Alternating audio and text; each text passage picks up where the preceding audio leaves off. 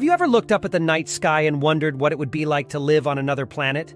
Well, let's zero in on Mars, our closest planetary neighbor that could one day become our second home. Mars has captured the human imagination for centuries. Once just a bright speck of light in our skies, it's now at the forefront of modern space exploration. Could we ever call this distant, dusty red world our home? What would life on Mars really entail? With rockets launching more frequently and technology advancing rapidly, the idea of stepping onto the Martian surface isn't just science fiction anymore. Mars is not just a planet, it's a potential future for humanity. Unlike Earth, with its abundant life-supporting systems, Mars presents extreme challenges. Freezing temperatures, thin atmosphere, and vast deserts. Yet it also holds the potential for human colonization. Why Mars? It's similar enough to Earth to be habitable with help from technology, yet different enough to require us to push the limits of human ingenuity. As we delve deeper, we'll explore the technological advancements driving us toward Mars, the realities of daily life on the red planet, and the visionary ideas that could transform Mars from a lifeless desert into a thriving human colony. We're on the brink of becoming a multi-planetary species, so let's explore how we'll get there, what we'll need to survive, and what life will look like living on Mars. Mars Overview. Physical characteristics of Mars. Let's start by looking at the basic physical characteristics of Mars. Mars is about half the diameter of Earth, specifically around 4,220 miles or about 67 to 90 kilometers across. Despite its smaller size, Mars has similar land area to Earth because it lacks large oceans. When it comes to temperature, Mars is much colder than Earth. The average surface temperature is about minus 80 degrees Fahrenheit or minus 60 degrees Celsius, but it can vary widely from minus 195 degrees F at the poles during winter to as much as 70 degrees F near the equator during midday at summer.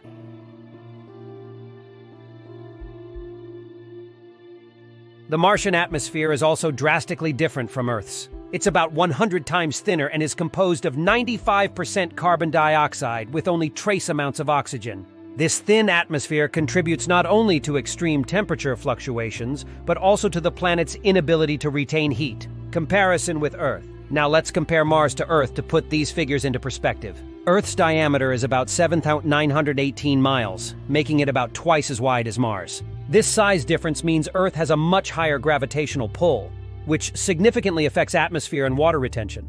The temperature on Earth averages around 57 degrees Fahrenheit, or 14 degrees Celsius, which is significantly warmer than Mars. Earth's stable and life-supporting climate results from its thicker atmosphere, which is composed of 78% nitrogen, 21% oxygen, and only about 0.04% carbon dioxide.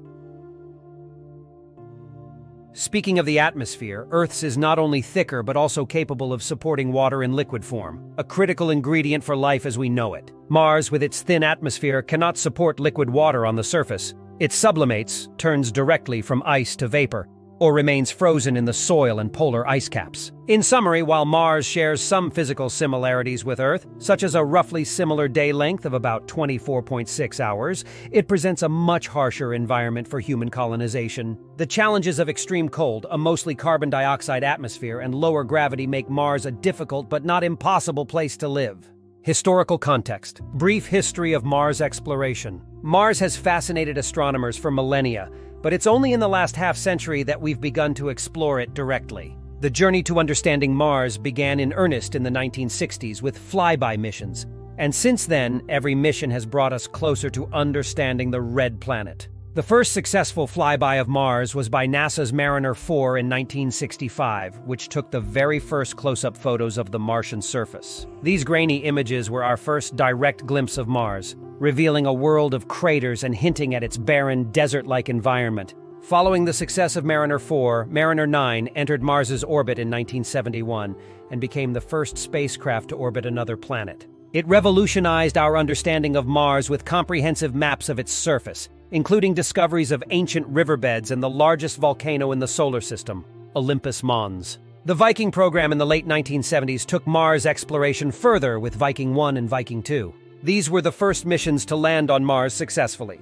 They conducted experiments to search for life and sent back detailed color panoramas of the Martian landscape. Fast forward to the 21st century and you have the Mars rovers, Sojourner, Spirit, Opportunity, and Curiosity, each designed to explore the Martian surface more extensively than ever before. In particular, Opportunity exceeded all expectations, operating for nearly 15 years and providing invaluable data on the Martian environment. Recent missions and discoveries. More recently, the Curiosity rover, landing in 2012, and the Perseverance rover, landing in 2021, have taken Mars exploration to new heights. Curiosity confirmed the past presence of water in Gale Crater and analyzed samples that suggest Mars could have supported microbial life long ago. Perseverance, building on the discoveries of its predecessors, carries instruments to convert Martian atmospheric CO2 into oxygen, partly as a test for future human missions. It also brought along Ingenuity, the first helicopter to fly on another planet, demonstrating new technology for aerial exploration. These robotic explorers have been joined by missions from other countries as well. India's Mars Orbiter mission, or Mangalyaan, and the United Arab Emirates Hope probe are studying the Martian atmosphere and weather, while China's Tianwen-1 mission has placed a rover on the surface that's studying Martian geology and climate. Each mission to Mars builds on the past and paves the way for the future, not only in technology and scientific discovery, but also in inspiring the next generation of explorers. As we stand on the brink of human missions to Mars, these robotic missions are the scouts, mapping the way for those who will one day walk the Martian surface. Technological challenges. Transportation to Mars. The journey to Mars presents a colossal challenge in itself. The distance between Earth and Mars varies from about 33.9 million miles at their closest to 250 million miles when they are on opposite sides of the Sun. This distance means a trip to Mars could take anywhere from 6 to 9 months one way, depending on the alignment of the planets and the speed of the spacecraft. Advancements in rocket technology are crucial for this endeavor. Companies like SpaceX with their Starship and NASA's Artemis program, which includes the Space Launch System, are at the forefront of developing vehicles capable of such interplanetary travel. These rockets must be not only powerful enough to escape Earth's gravity, but also efficient and reliable over the extended journey through space. Furthermore, the spacecraft must support human life for the duration of the journey, requiring robust life support systems, shielding from cosmic and solar radiation, and measures to counteract the effects of microgravity on the human body. Survival on Mars. Habitat.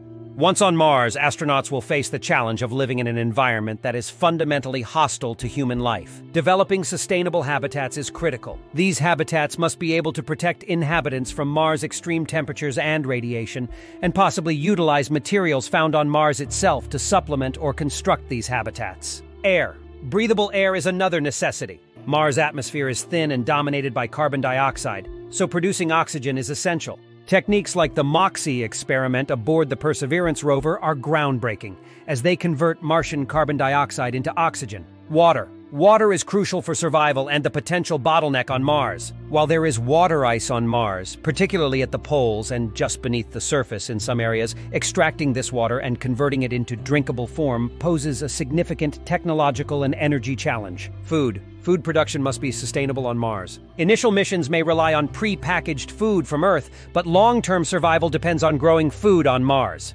This might involve hydroponic or aeroponic systems, which are less reliant on soil quality and more efficient in terms of water usage. Health issues in Mars environment. The Martian environment poses several health risks to humans. The reduced gravity, about 38% of Earth's, could lead to muscle atrophy and bone density loss, as seen in astronauts aboard the International Space Station. Therefore, regular exercise and specialized equipment will be necessary to mitigate these effects. Radiation is another serious concern, as Mars's thin atmosphere offers little protection against cosmic rays and solar radiation. Prolonged exposure could increase the risk of cancer and other health issues, necessitating heavily shielded habitats and protective suits for astronauts. Psychological health is also a challenge due to isolation, confinement, and separation from Earth. Maintaining mental health on Mars will require careful planning, including regular communication with Earth, recreational activities, and perhaps virtual reality environments to simulate more familiar Earth-like settings. In summary, living on Mars is not just about getting there, but about sustaining life there. This requires overcoming immense technological hurdles in transportation, habitat construction, life support systems, and health management. Possible solutions. Innovations in space travel. To tackle the formidable challenge of getting to Mars, both government agencies and private companies are innovating rapidly. NASA's Mars plans include the Artemis program, which aims to return humans to the Moon as a precursor to Mars, testing technologies and systems that would be used for longer Mars missions. SpaceX, on the other hand, is developing the Starship, a spacecraft designed for deep space missions that can carry up to 100 people. This fully reusable spacecraft is central to SpaceX's goal of making life multiplanetary. Its high capacity and reusability could significantly reduce the cost of space travel, making Mars missions more feasible. Both NASA and SpaceX are also looking into the use of in-situ resource utilization (ISRU) technologies. These would allow astronauts to produce fuel, water, and oxygen directly from Martian resources, thus reducing the need to transport all supplies from Earth. Potential habitats. Habitat designs. When it comes to living on Mars, the design of habitats is crucial. These structures need to be resilient against Mars's harsh environmental conditions, including extreme cold, radiation, and dust storms. One promising approach is the use of regolith, the loose material covering the Martian surface, as a building material. Concepts like NASA's 3D Printed Habitat Challenge have explored how regolith can be used to print durable housing structures directly on Mars. Other designs include inflatable habitats with rigid cores, which can be compactly transported and then expanded on site. These habitats are designed to be buried under regolith to protect against radiation or to incorporate materials with radiation-shielding properties.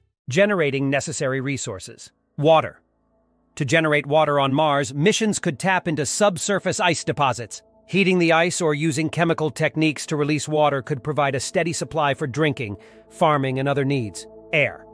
Producing breathable air is another critical requirement. Technologies like the MOXIE experiment on the Perseverance rover are groundbreaking. MOXIE, or the Mars Oxygen In Situ Resource Utilization Experiment, has successfully demonstrated converting Martian carbon dioxide into oxygen. Food. For food, relying on shipments from Earth is not sustainable. Hydroponics and aeroponics, which involve growing plants without soil and minimal water, are promising solutions. These systems can be set up inside controlled environments, ensuring fresh produce for Martian settlers. Genetic engineering might also play a role in optimizing crops for the Martian environment, making them more resilient to possible stresses like lower light levels or higher radiation. Innovative solutions for space travel, habitat construction, and resource generation showcase our growing capability to not just visit, but also live on Mars. These advancements bring us one step closer to becoming a multiplanetary species. Life on Mars. Daily life scenarios. Imagine waking up in a habitat on Mars. Your day starts with checking the environmental systems that manage your air, water, and warmth. Essential tasks on a planet that cannot support human life outside a controlled environment. After breakfast, grown in the habitat's hydroponic garden, your workday begins. For scientists and engineers, this might involve geological surveys, equipment maintenance, or research in a variety of fields. Communication with Earth is also a regular task, although every message is subject to a time delay of up to 20 minutes one way. Physical exercise is crucial due to Mars' lower gravity, so part of your day is spent in the habitat's gym. This not only helps maintain muscle and bone density, but also helps mitigate the psychological strain of living on such a distant planet. Leisure time might involve digital entertainment, reading, or engaging with fellow colonists in social activities arranged to enhance group cohesion and mental health. Social and psychological aspects. Living on Mars would be profoundly isolating in ways we might find difficult to comprehend from an Earthbound perspective. The small size of initial colonies could intensify feelings of claustrophobia and isolation. Moreover, the significant delay in communications with Earth means instant support or counseling would be unavailable, which could make the psychological environment as challenging as the physical one. To address these challenges, Mars missions would likely incorporate rigorous psychological training for all participants, similar to what is done for Antarctic expeditions or submarine tours. Social structures and activities would be designed to support mental and emotional health, emphasizing the creation of a tight-knit community where every member actively supports the others. Governance and law on Mars. As for governance, Mars colonies would require a new legal framework. Initially, Martian law might mirror the international treaties and national laws applicable to space stations, which emphasize cooperation, peace, and scientific discovery. However, as the population grows, more complex legal systems would be needed to address property rights, resource management, and even criminal justice. The Outer Space Treaty of 1967, which provides the basic framework for international space law, bars any nation from claiming sovereignty over celestial bodies, which complicates the ability to govern a Martian colony. New agreements would need to be drafted to address these issues adequately. Moreover, the governance model on Mars could take many forms, from a direct democracy where all inhabitants have a say in decisions to a more structured approach where elected representatives manage the daily administrative duties. Technology would likely play a significant role in facilitating governance, with digital platforms enabling the democratic process and ensuring transparency.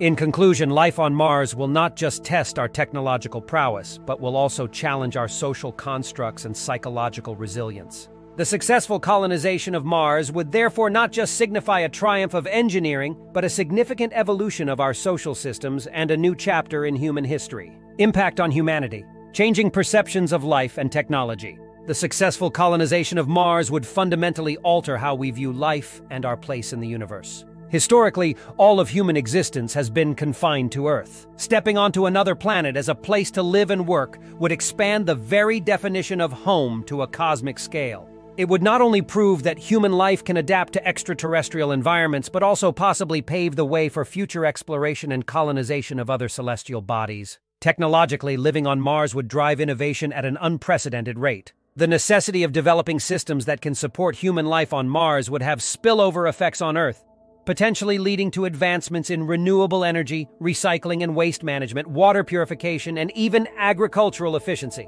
The technologies developed for Mars could help us solve some of the most pressing environmental problems on Earth. Potential cultural impacts. Culturally, the colonization of Mars would likely influence almost every aspect of human culture, from art and literature to politics and philosophy. Mars colonies could develop their own cultural identities, shaped by the unique challenges and experiences of living on the red planet. This could lead to new forms of artistic expression, new literary genres, and even new philosophical schools of thought that contemplate the isolation and new beginnings inherent to Martian life. Moreover, the very idea of a multi-planetary humanity could shift global perspectives toward a more unified view of human identity. The common goal of thriving on Mars might help transcend terrestrial divisions, promoting a more global or even solar perspective on human cooperation and peace. Space exploration has always brought humanity together, exemplified by the international cooperation seen on projects like the International Space Station.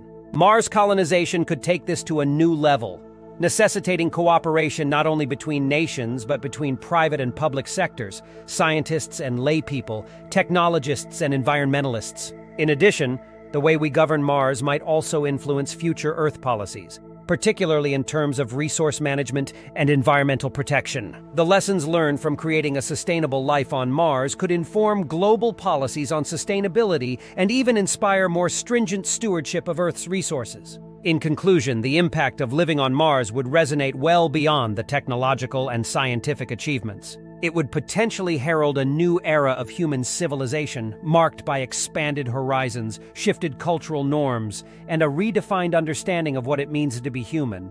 Conclusion: we've traversed the possibilities of living on Mars, exploring the challenges of the Martian environment, the innovative solutions for sustainable life, and the profound impact such a step would have on our society and culture. The venture to Mars extends beyond scientific and technological achievement. It represents a new frontier for human ingenuity and resilience. As we move closer to making Mars a second home, we're not only testing our capabilities, but also opening a gateway to redefine what it means to be human in the cosmos.